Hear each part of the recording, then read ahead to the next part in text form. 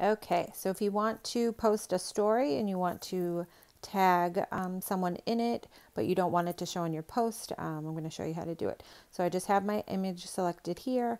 I'm going to click to add the font. I'm just going to do at, we'll do Rise Social Media and at Greater Lowell Chamber. Okay, so then there, right there, I usually move them just up. You don't have to make them smaller, but I move them out of the way.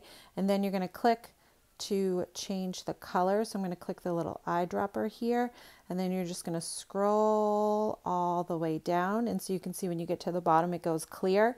And so then I just click done. So now the tag is at the top right there. And so I'm going to post this to my story and then show you how it tagged the two of them. So Danielle and Amanda and Rachel, just ignore the tag that you're going to get. So we're going to send this to story.